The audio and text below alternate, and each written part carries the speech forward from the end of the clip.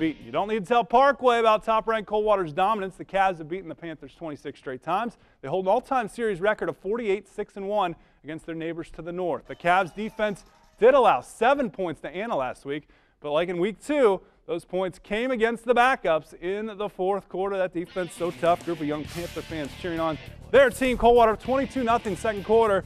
Cavs facing an unusual 3rd and 16. Jack Hemmelgarn drops back, finds Aaron Harlemer. 46-yard touchdown.